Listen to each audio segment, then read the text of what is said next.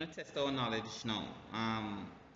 Given that we learned about current, voltage, and resistance, all right? So we have a question here, and this question is a simple circuit, and you can determine that this circuit is in a series connection, all right? So it's a series circuit. Now, with this circuit, we have two resistors connected there in series. Resistor A having a resistance of 3 ohms, resistor B having a resistance of connected to a power source that delivers a total of 3 volts of EMF. All right, so total voltage of 3 volts. Now, it doesn't give us the current delivered by the battery source. It doesn't give us a total current. So that's one of the first things we want to find. It says determine the current from the battery. Now, in order to find current, as we know, one, we know a formula I is equal to Q over T. But this question doesn't give us anything about electric charge, and it doesn't give us anything about time. So that formula cannot be used. Another equation that we know is that entails current is the use of Ohm's law, which states that voltage is equal to current by resistance. Right? Now, in this case, we're referring to the current from the battery. Now, anytime we're talking about something from the battery, it means the total value, right? The main amount of value. So in this case, we want to find the total current, given that we know the total voltage, and also we need to find out what is the total resistance. Good? So that is how you break down the answering of a question. So in this case, so we want to find the total current, right? And given that V is equal to IR, so therefore I is going to be equal to V over R. So we want to know what is the total voltage divided by the total resistance. Good? Now, so in this case, the total voltage there is the EMF that is given, right? Which is 3 ohms. 3 ohms. The resistance in this case, we want to know what is the total resistance in this circuit. And because it is a series circuit, in order to find the total resistance, we need to add them across. Because in a series circuit, the total resistance is equal to the sum of the resistances. In a series circuit, the total resistance is equal to the sum of the resistances. So therefore, it is equal to resistance A plus resistance B. Good? So that gives us a formula is equal to 3 plus 2.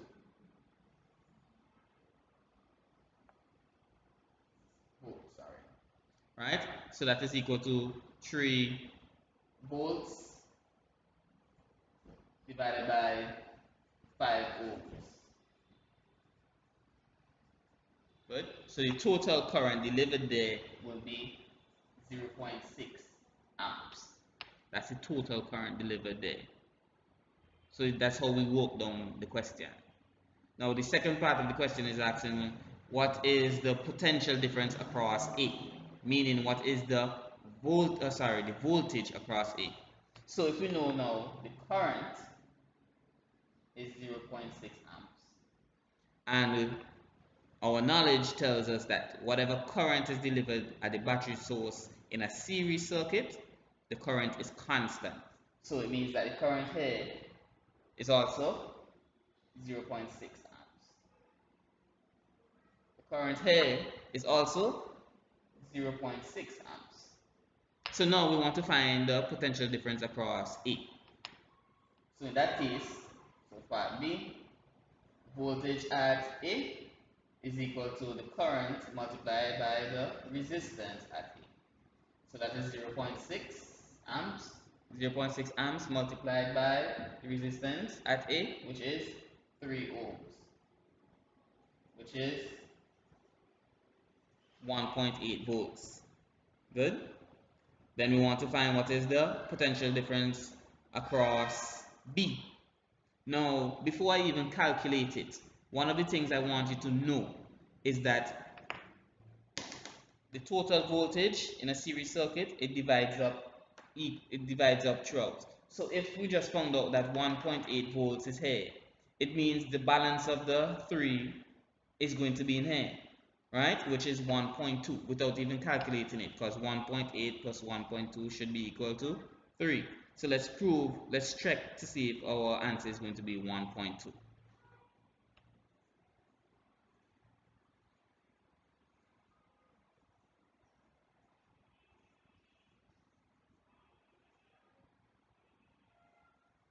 Good.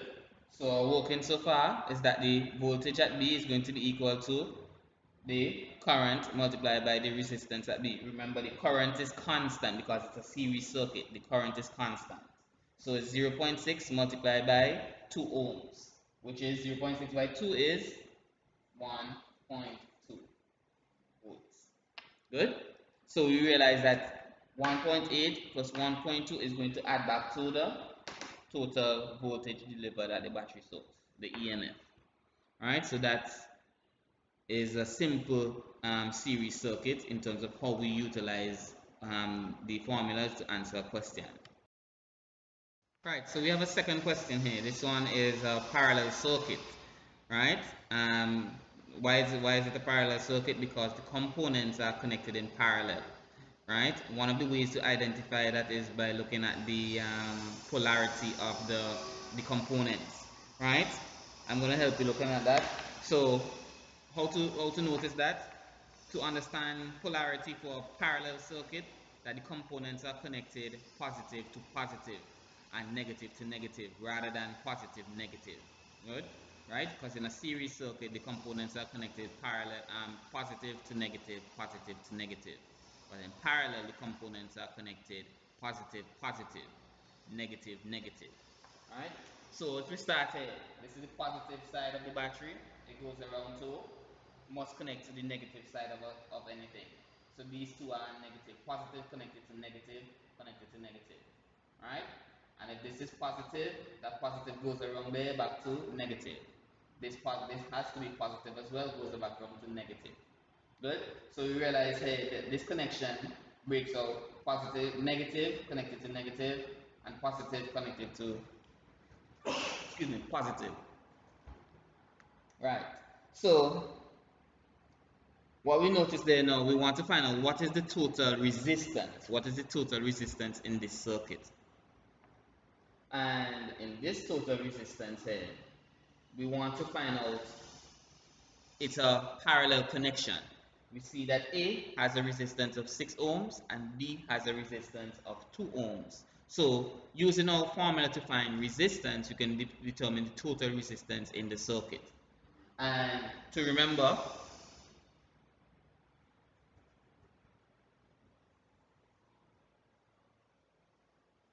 right? To find the total resistance, it's 1 over resistance, 1 over total resistance is equal to 1 over R1 plus 1 over R2. So it becomes,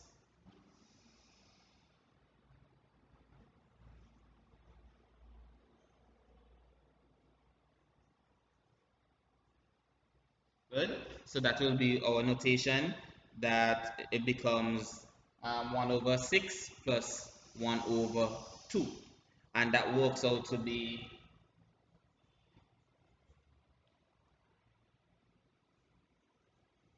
the total resistance therefore is going to be 1.5 ohms, right? 1.5 ohms is your answer there.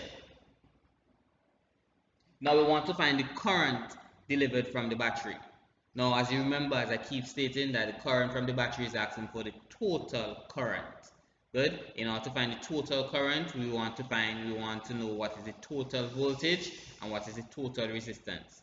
The total voltage again is the EMF, and the total resistance is what we just worked out there. So therefore, I total is going to be equal to V total over R total. So it is 3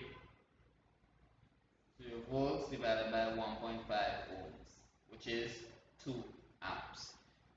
So the total current delivered there is 2 amps.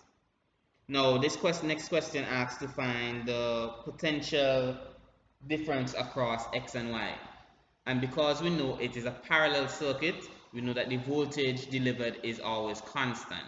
The voltage delivered in a parallel circuit is constant. So the 3 volts of current there is going to pass throughout. It's going to be the same throughout this entire circuit. So therefore, the answer for this one is still 3 volts. Next question says, what is the potential difference across A? It's the same as the value across X and Y. It is the same 3 volts. I could ask the question, what is the potential difference across B? It is going to be the same value of 3 volts because it is a parallel circuit and the voltage is constant. Question now, what is the current in A? We want to determine the current in A, IA. And it basically means what is the voltage in A divided by the resistance in A. Alright, your subscript must always match. Because we want to find the current in A, we have to use the voltage in A divided by the resistance in A. So it gives you the voltage in A is 3 volts divided by the resistance in A, which is 6 ohms. 6 ohms, which gives you an answer of 0.5 amps. 0.5 amps. Now we want to find what is the current in B. And for those of you following, you can remember in a parallel circuit the current varies, and that means they both add up to the total. So if we know the total was 2 amps, and we found out that one of the current there for the first component is 0.5 amps, so therefore the remainder should be 1.5 amps. Alright, so let's prove that the remainder, the current in B is going to be 1.5 amps. So it is PB over RB, which gives you 3 volts over the resistance in B is 2 ohms, which is 1.5 amps. Alright, your answer there is 1.5 amps. And that concludes testing your formulas using both a series circuit and parallel circuit. So you always have to look closely at what the question is asking. Once we're asking a question based on something delivered by the battery, it is asking for the total, right? So we use the total current, the total voltage, the total resistance. If we want to ask to find something related to a specific component, then we want everything related to that component. So the voltage of that component, the current of that component, and the resistance of that component. And also we have to remember what are the constant terms as it relates to a given circuit. So the constant terms for a series circuit, constant terms for a parallel circuit. So from here you can do any question once you follow those instructions.